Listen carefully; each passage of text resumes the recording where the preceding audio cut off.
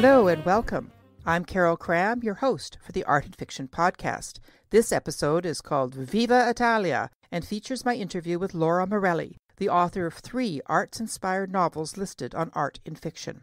Laura Morelli earned a PhD in art history from Yale University and has taught college students across the United States and in Italy. She now teaches exclusively online. Laura's historical fiction has earned numerous awards, as well as reviews in such publications as Writer's Digest, Publishers Weekly, and Library Journal.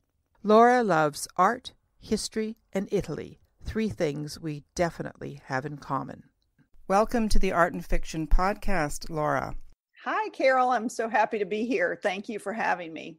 Well, thank you. I've been a fan of your work since I read The Gondola Maker a few years ago now. Thank you. Long before I started Art and Fiction. Yeah, it was great.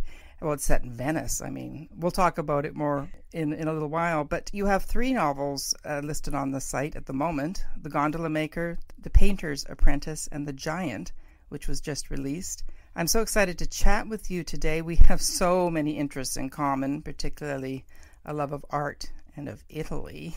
So I want to start by talking about The Giant, which, by the way, has such a marvelous cover. Thank you. Yeah, it has a very golden kind of aura around it. I was really happy with the color. You must have been. It really kind of sums up Florence, I think. It's perfect. It's one of the nicest covers I've seen in historical fiction. Thank you. Now, the novel revolves around the sculpting of Michelangelo's David, as seen from the point of view of Jacopo Torni, Michelangelo's childhood friend and also a painter, a fresco painter himself. So can you tell us a little bit about why you wrote The Giant? Yeah, so The Giant, it is a book that was 20 years in the making, which is kind of crazy. But I started out with a book proposal for a book about Michelangelo's David, and it was intended to be a nonfiction tale. The true story of the making and unveiling of this world's most famous sculpture is kind of incredible in and of itself. And the 500th anniversary of the unveiling of Michelangelo's David was coming up in 2004. And so I wrote a book proposal for it, sent it to my agent. We shopped it around to some publishers, and one of the publishers got right back to us and said, "This is a great idea, great book. Unfortunately, someone else got to it before you did." Darn, I hate that. That happens, but it's a book by Anton Gill that's called Il Gigante that's about Michelangelo's David, and it's a great book. But I think the topic was ripe in 2004 since it was the 500th anniversary. So I said, well, that's fine, no problem. I put the book away. I put the proposal away, started working on other projects, and years later, I pulled it out and I thought, this is such an incredible story, and it was just a story and a work of art that kind of wouldn't let me go. It kept coming back to me. I kept thinking about it. I kept thinking, I want to do something with this story because it is so compelling. And at that point, I was an art historian, PhD in art history, teaching at the college level, telling the story over and over to my students, living in Italy for a while, standing in front of the sculpture myself. And again, it was just a story that wouldn't let me go. It was after I turned to historical fiction that I said, this story is supposed to be a novel. And it was at that point that it all came together for me. In the course of my research on the David, I came across a figure named Jacopo Torni. He was a real person. He was, by all contemporary accounts, a friend of Michelangelo. And what we know very little about him, we know just a few facts, which actually makes him a perfect protagonist for a historical novel because we know just a little bit, but not a lot. And so he's tantalizing because what we're told by Giorgio Vasari, who's this 16th century art historian, is that Jacopo Torni was Michelangelo's closest friend, that he was lazy, that he liked to play practical jokes, that he was a pretty good painter himself, but it was hard to get him to get to work or finish anything. So, he comes across as this kind of practical jokester, sidekick character. And we know that Michelangelo hired him as part of his team to work on the Sistine ceiling. Mm-hmm. So I thought, what an interesting kind of friendship they must have had, because Michelangelo, by all accounts, was this more kind of serious and intense personality. And I wondered what it would have been like, this push and pull of these two seeming opposite characters together in the creation of two of the most pivotal works in the history of art, Michelangelo's David and the Sistine Chapel. I mean, my goodness. Yes. And so that was really kind of what set me down the path of writing this book. And it was a difficult book to write. It's actually difficult to write things that are to get yourself in the mindset of humor in the past. That was something that I really grappled with. It was fun, and it was also a big challenge to write about. Because one of the things I really enjoyed about The Giant was how you get inside Jacopo's head. As you said, he's a bit of a ne'er-do-well. He had a pretty severe gambling problem. Also kind of a manic depressive, wasn't he? Or you portray him as a manic depressive. He is either up for 4 days or he's sleeping for 4 days. Can you talk about how you decided to portray Jacopo? Yeah, so there's a very interesting anecdote in Giorgio Vasari's biography of Michelangelo that describes the fact that Jacopo was ever by Michelangelo's side, making him laugh. And yet he describes a really funny incident about how Michelangelo gets fed up with him, sends him out to the market to buy figs. And while Jacopo is gone to buy figs, Michelangelo actually locks him out of his house. So when he comes back, he realizes that he's the one who's been the butt of the joke, and he spreads the figs all around the doorway and yells and stamps off. And just this little paragraph, and it brings to life this, what must have been kind of a torturous relationship, or a relationship perhaps of frenemies. And so I wanted to kind of capture that a little bit, but I also find it interesting to imagine how people in past centuries dealt with things like mental illness, like addiction, like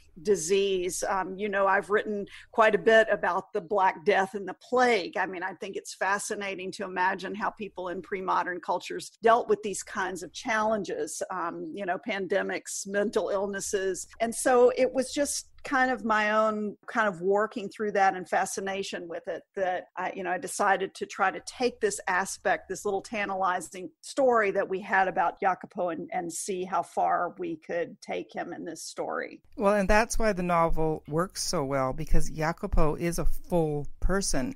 He's got his brother and his sister, and he has all these problems. He also has a severe lack of confidence, which I think we can relate to, particularly when one of your friends is Michelangelo, and you're an artist too.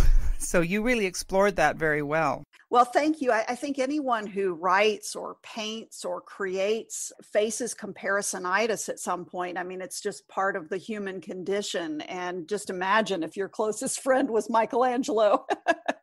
That's right. Or as a writer, your closest friend is Shakespeare. I mean, right, exactly. He'd never write a word. And I think that's something that we as human beings can relate to in any century. Well, and that's why the book works, and why historical fiction is just so much fun, because you can get into the skin of a person and you still get the story of how Michelangelo's David was created, but through this wonderful lens.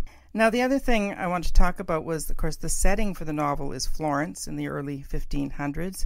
You do a really wonderful job of bringing to life the sights and particularly the smells of the city. When you are researching, how do you kind of get yourself back into the Renaissance mindset when you're walking through streets now it's like the Renaissance Disneyland? Well, the good news is that Florence specifically it still retains a lot of its character from the 16th century.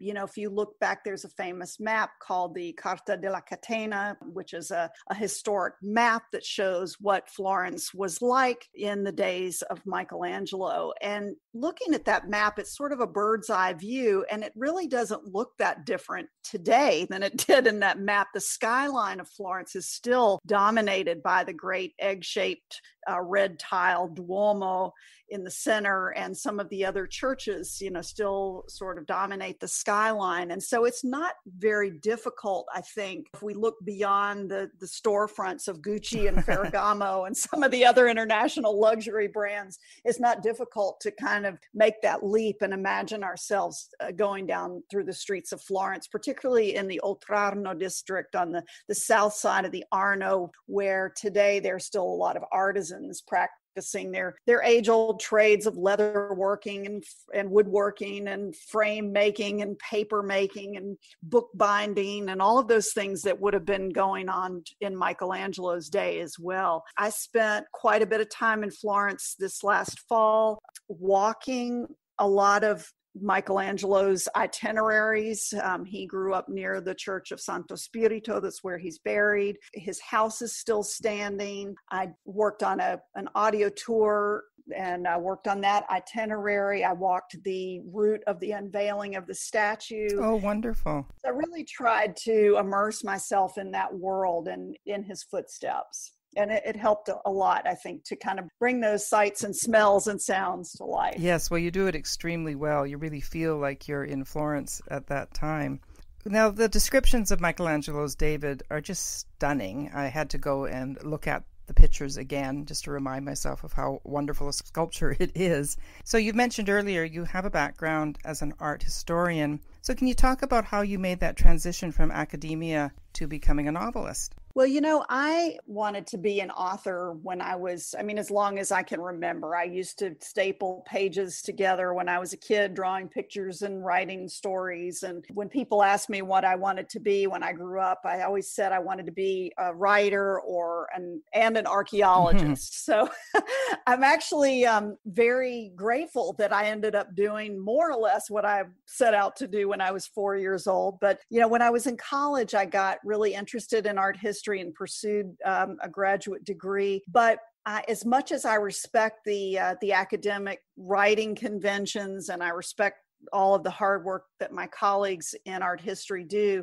I felt a little constrained by the strictures of academic writing. And although I love the research, there was this creative impulse that still needed to be expressed. And so when I turned to writing historical fiction based on the stories of the history of art, I really felt like that was my true calling. That was really what I was supposed to do, was to kind of marry the two.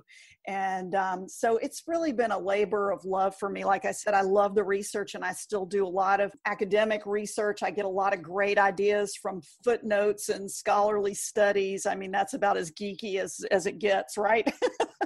Oh, well, there's nothing better than a university library. I write historical fiction as well, and I just love going into them, just the smell of them. And yeah, footnotes are great.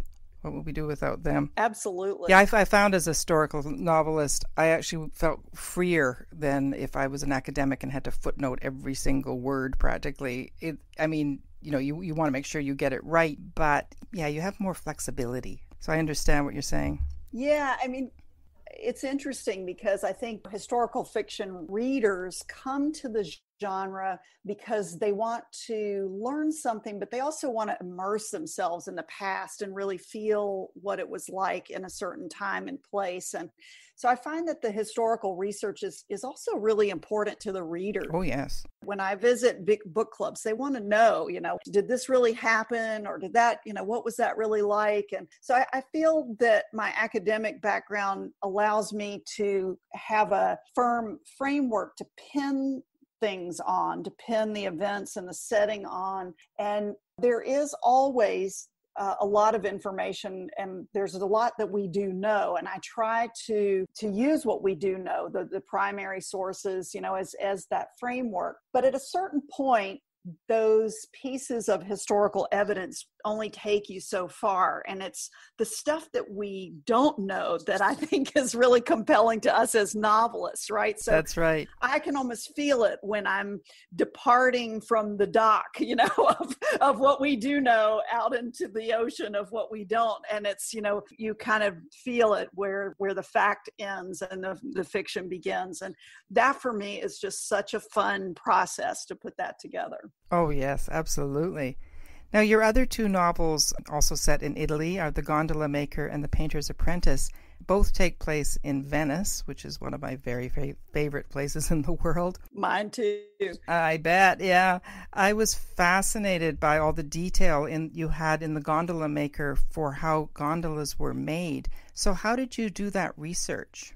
Well, I had written a book called Made in Italy. The first edition was published back in the early 2000s. It's now, gosh, I'm really dating myself, but the book has been out for 20 years now. It's in its third edition. And I spent a lot of time interviewing Italian artisans, people making things like not only Venetian gondolas, but pottery and wood and all kinds of things that you think of when you think of Made in Italy.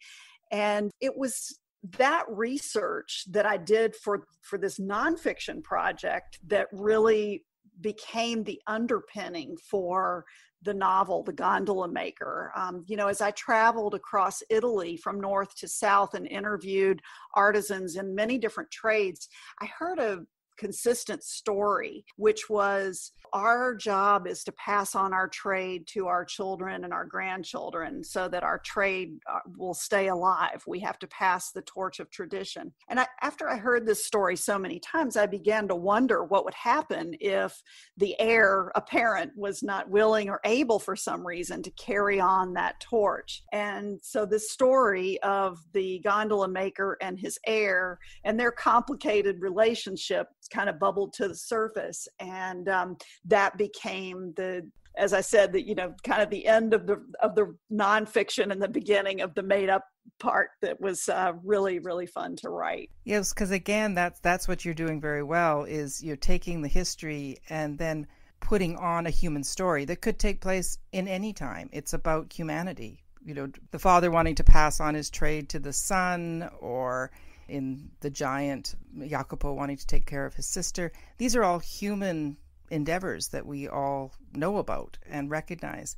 And I think, that's the fun of historical fiction, is marrying those two. Absolutely. And of course, in The Painter's Apprentice, the plague plays a huge role. Tell me how it drives the narrative. Venice was really in the crosshairs of the Black Death many times over the centuries, in the days before antibiotics. And, in fact, the word quarantine has a Venetian, its roots in the Venetian dialect, because a quarantena is a period of 40 days. And that's how long the Venetian authorities figured was a good spell, long enough to figure out if someone was contagious or not. So they would quarantine ships that were coming into the Venetian lagoon to make sure that no one was sick before they came ashore. But certainly plague was a reality, a harsh reality in pre-modern Venice. And we know that it took the lives of several important Venetian painters during the Renaissance. And so that was sort of the spark of an idea there. And as I said, I'm always fascinated about how pre-modern cultures dealt with big challenges like this. But certainly it plays a very personal role in the life of the protagonist, Maria, who is the daughter of a gilder, meaning someone whose job it is to put gold leaf on paintings and frames. The Venetians loved things that were gilded during the Middle Ages and the Renaissance. And so Maria is the daughter of a gilder, and she, as gold is starting to go out of fashion, she is apprenticed to a painter. And so the plague comes in and plays a personal role in her life in this story. Well, of course, it's very relevant today, because now suddenly we're plunged back into that, reality, quite a bit cleaner times, but still, we are still experiencing it for the first time, which is kind of unprecedented. It really is. I wrote a story called Little Bird that takes place during the Black Death of 1348 in Siena, and it was published as part of an anthology of historical fiction about the plague. And it just so happens that the one of the other authors who was coordinating this anthology pressed publish on March 1st, 2020. Oh my goodness. Of course, we had, been working on this anthology for months beforehand, and it was just such a bizarre thing that the book published on March 1st. That's amazing. If you want to check it out, it's called We All Fall Down, and it is a collection of stories from the Middle Ages through the 20th century about pandemics. So some people are loving reading about that right now, and some people don't want to touch it with a 10-foot pole, right? Which I can understand. Well, I understand that personally because my first novel takes place in the 1340s in San Gimignano and Siena. So, of course, the plague definitely plays a role. And it was funny, I was working on the sequel when the pandemic hit, and I thought, I just don't want to hang out in the 14th century right now. Right. Right. Absolutely. So I actually put it aside for now and started working on something else. But it's interesting how it will change how we write. I don't know if it'll change how we write, but it certainly is going to have an effect that we don't even know. Yeah, well, I don't think that people in our generation have faced something of this scale, this epic scale in our lifetimes. Our grandparents maybe were swept up in World War II in whatever way, but many of us have never experienced anything like this. So I think so too. I think it will be interesting to see how it impacts those of us who write or paint or create music. It'll be interesting to look back at this time and see and understand what the impact has been.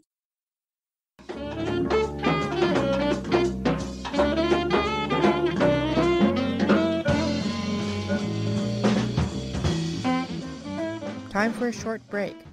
Are you interested in creating a podcast? If so, then check out Buzzsprout.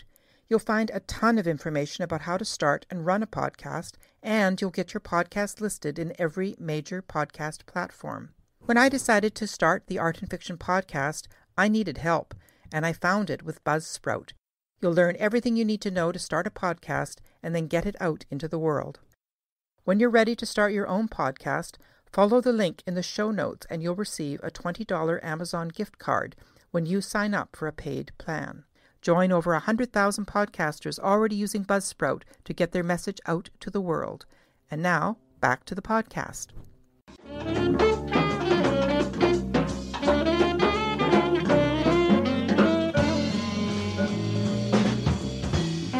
I asked if you'd like to do a short reading, so would you like to do a reading from The Giant? Sure. I'll read the first page of The Giant. It's a very short passage, and it just, I think, sets up the relationship between Jacopo and Michelangelo. So hopefully it'll leave you wanting to read more. I hope so. Well, I've already read it because I thought it was wonderful. Okay, go for it. It began on the day our hands reached for the same silver point pen. In the dust-filled light of our master's workshop, I saw his fingers first, short and slight, with knuckles too large for a 10-year-old boy. He gripped the bone stylus. I gripped it too, as hard as I could. The metal tip trembled in the air. My first thought was that my wide, thick fist would win out over his smaller hand, but when our gaze met, I saw only beady black eyes filled with fire. I let go of my grip. I hardly had time to console myself with the idea that I had let him have the pen, for our master announced a competition to see who could draw the best rendition of a Moses in silver point. We boys wanted nothing other than to please our master. We darted to our places in the workshop, and each of us began to work as grains shifted noiselessly inside the sand glass. I watched him, that black-eyed boy. He slunk off to a dusty corner and hunched over his parchment so that no one could see what he had drawn. When the time was called, our master circulated quietly among his pupils. Then he pulled the two of us by our sleeves to the front of the room, declaring a tie. That moment changed everything. We were friends. At least I thought we were then. But in my heart, I still wanted to beat that boy. That's a wonderful setup for what then becomes this relationship that you explore in the novel. Thank you. That was great. That took me right back to reading it.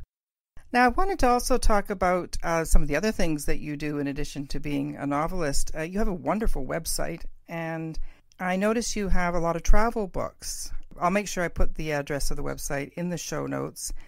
But tell us a little bit about your wonderful shopping guides. I do some travel writing myself. I have a a website for travel writing. So I really enjoyed looking through your guides. Can you tell us how you came to write them? Well, I was living in Italy at the time, and I had just finished my PhD, and I was excited to be living in Italy and go out and look at, Leonardo da Vinci's Last Supper and all of these masterpieces that were in my art history books.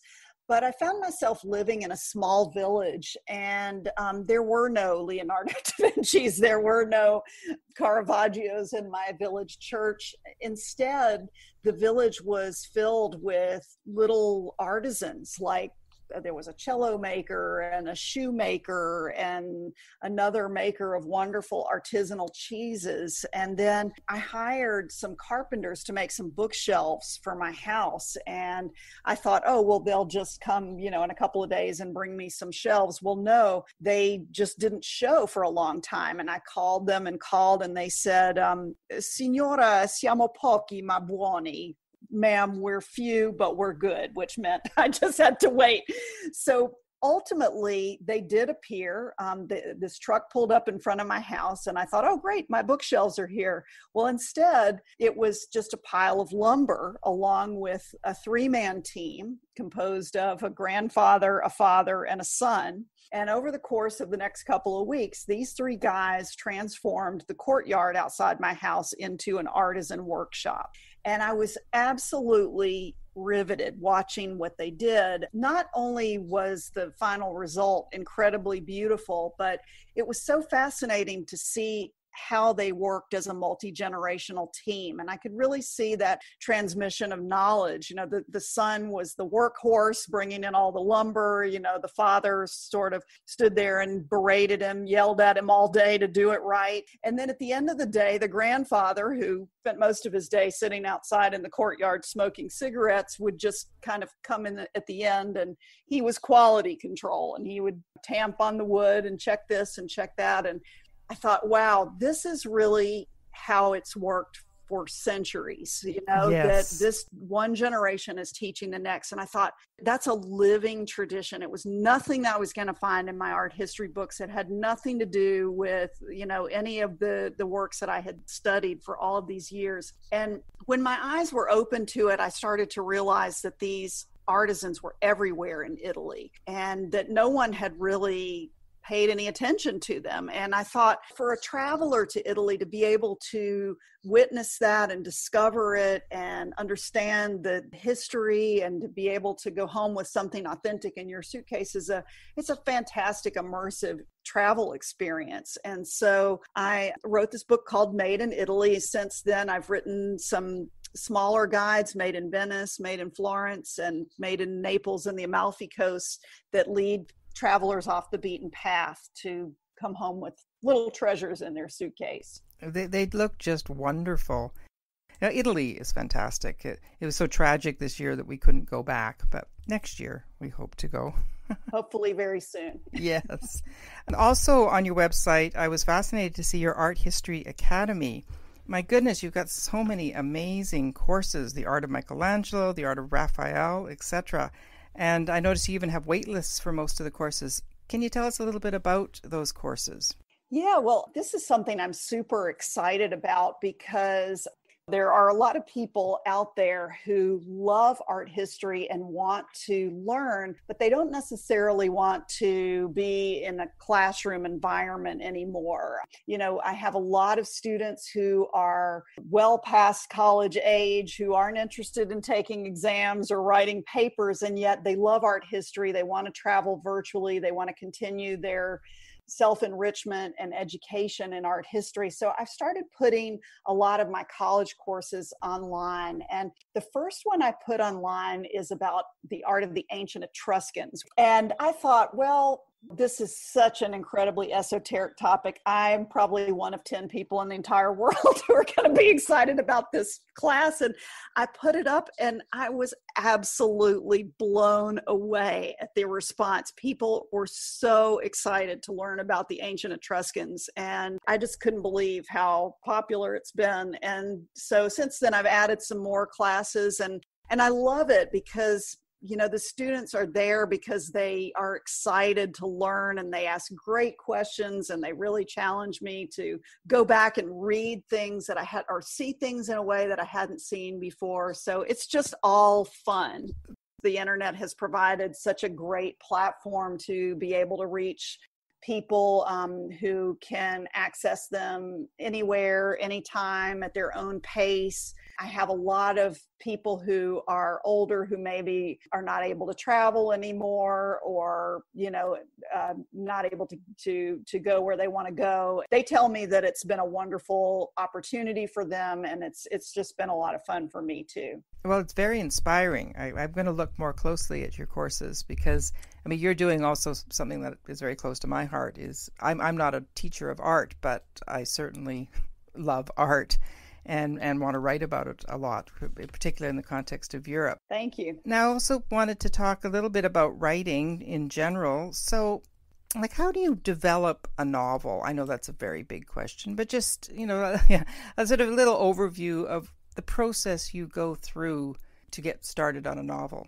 So I think there are probably as many ways to get a novel done as there are people, as there are writers. It seems, that it's a very individual process. Personally, I'm a huge outliner. Mm-hmm. I know other people who don't, who just literally start with a blank page and start writing. I'm a very analytical person. I start with a fairly fleshed out outline. And, I know where I'm starting, I know who the characters are, and I know where I want to go. But within that, it never follows the outline 100%. No. I always take detours, and things end up a little differently than I thought. But I do start out with a kind of a basic structure and basic idea of, where it's going. I like to go through a lot of drafts. I like to have time to put a manuscript away for a while and come back to it with fresh eyes. I know some people like to type the end and then send it right out, but I really find that personally, I like to have that time to put something away and come back to it. I have a couple of wonderful first readers, early readers, and a wonderful editor, and I always really think carefully about their feedback. And then the publishing process is a whole can of worms, is a whole different topic. There are a lot of different paths to publication, just as well as there are different ways of writing. Yes. Do you have any advice about publishing for new writers? Well, I think that you will want to decide whether you want to pursue traditional publishing or publish independently. They are two kind of different paths, but certainly I think these days there's a lot more overlap and a lot more people pursuing both, or pursuing some kind of hybrid. I have, for example, this year in 2020, I have The Giant that's just come out that I published independently. And then in September, I have another historical novel called The Night Portrait that's being published by HarperCollins. So it's a traditional deal. So they're very different ways of bringing a book to market. They each have their pros and cons. Definitely. And there's no one right way, or there's no one best way. It depends very much on the author and what you are willing to do, able to do, and excited to do, I guess I would say. Well, I think the thing that I like about the atmosphere now for writing is that we have choice. I'm a hybrid as well. I've published both ways. Totally. I totally agree.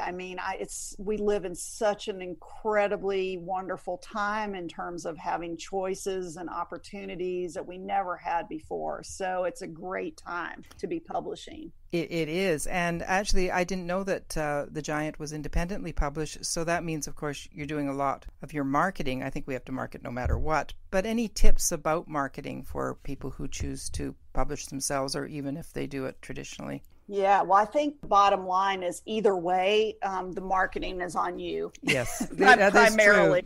That was a bit of a shock to discover that. Yes. Yeah, it is true. And that was true before as well. I mean, I published traditionally with Rizzoli for my nonfiction books, back in the early 2000s before independent publishing was an option.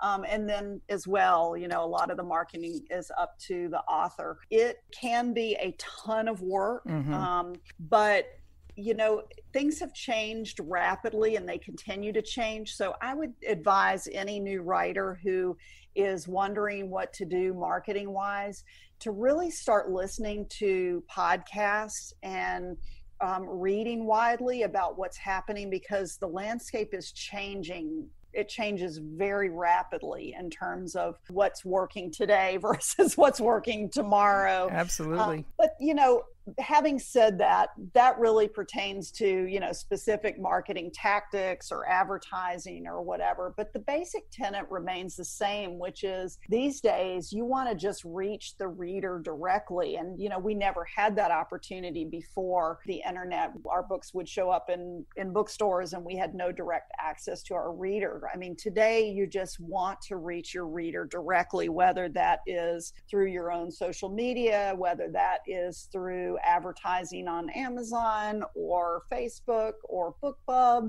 whether that is going to your local literary festival and sitting in a booth or speaking at a local organization. You really want to figure out where your readers are and reach them directly. That's kind of the general idea. So I presume you do all of those things in order to connect with your readers. I do. I've tried all kinds of different things. I just think it's fabulous to have a community of readers and, get your mailing list in place if you don't have it there already. I primarily communicate with my readers via my mailing list. And you have to remember that as wonderful as Amazon and Facebook and, these large platforms are, they don't belong to us. So no. we only control our own communications through our own list. So anyone who's looking to publish and reach their readers, you're going to want to incentivize them to join you on your email list above all. Yes, and I see that you do that by offering a free story on your website, which I think is very smart. It's worked out well, actually. It's really helped to bring in the readers who are interested in the type of work that I write. So I recommend it. Yes, I think I'm going to borrow that idea, actually. So I'd like to end off by talking a little bit about your new novel, The Night Portrait, which is due out in September. And I see that it's a dual time novel set in the Renaissance in Italy and in World War II. So you could tell us a little bit about it. Yeah, so The Night Portrait is about the portrait of the lady with the ermine by Leonardo da Vinci. If you Google it, you'll say, oh yeah, I know that gorgeous. Picture. Yes. It's a picture of a beautiful young woman holding a white creature in her lap that looks something like a ferret. And the woman in the painting is generally believed to be the 16-year-old pregnant mistress of the Duke of Milan, Ludovico Sforza. Yeah, who was not a very nice guy, was he? No, he was a rather ruthless dude. And so she was an object of desire in the 15th century. And that was the reason why the Duke, hired Leonardo da Vinci to paint her. But what's really fascinating about this portrait is that it became an object of desire and obsession again in the 20th century. And it fell into the hands of Hans Frank, who later became known as the Butcher of Poland, another ruthless dude. This time he was Hitler's governor in Nazi-occupied Poland. And when he was captured by the Allies in 1945, this portrait of Cecilia Gallerani, Leonardo da Vinci's subject, was one of the last things in his personal possession. And so it fascinated me to think about this work of art being an object of desire over a period of 500 years and having traveled all over. I mean, in this picture, you won't believe where it went and how many places it ended up over those 500 years. I mean, it's truly a miracle that it survived at all. My goal with this book was really to make this picture at the center, at the heart of the story. And it goes goes back and forth between the creation of the portrait and then its theft in the 20th century. And it, again, is one of these incredible true stories where fiction just sort of fills in the gaps of what's already an amazing true story. Well, fantastic. Yeah, I'm looking forward to reading that when it comes out. It'll definitely be listed on Art and Fiction. Thank you. Thank you. And, one of the characters in the book is one of the monuments men. And I was fortunate enough to bend the ear of Robert Edsel, who's the founder of the Monuments Men Foundation. And he helped me with a Q&A at the end of the book that's really fascinating in and of itself. So anyone who's interested in that whole history of, Nazi art theft and then the recovery of those works of art after World War II will want to pick up the book to read the Q&A because it's very interesting. Oh, that's fascinating that you got to talk to him. Don't you love interacting with experts? Oh, I found them so helpful. Absolutely. Yeah. So thank you so much for joining me, Laura. This has just been a fabulous conversation. Well, thank you for having me. I really have enjoyed it. Thank you for listening to the Art and Fiction podcast. Please check the show notes for links and be sure to visit Art and Fiction at www.artandfiction.com to find your next great read. While you're there, consider subscribing to Art and Fiction so you can receive the weekly update that gives you a sneak peek about the novel of the week, upcoming podcast episodes, featured reviews, blog posts and authors, and much more. And please follow Art and Fiction on Twitter and Facebook, and consider giving the Art and Fiction podcast a positive review wherever you get your podcasts. Thanks so much for listening.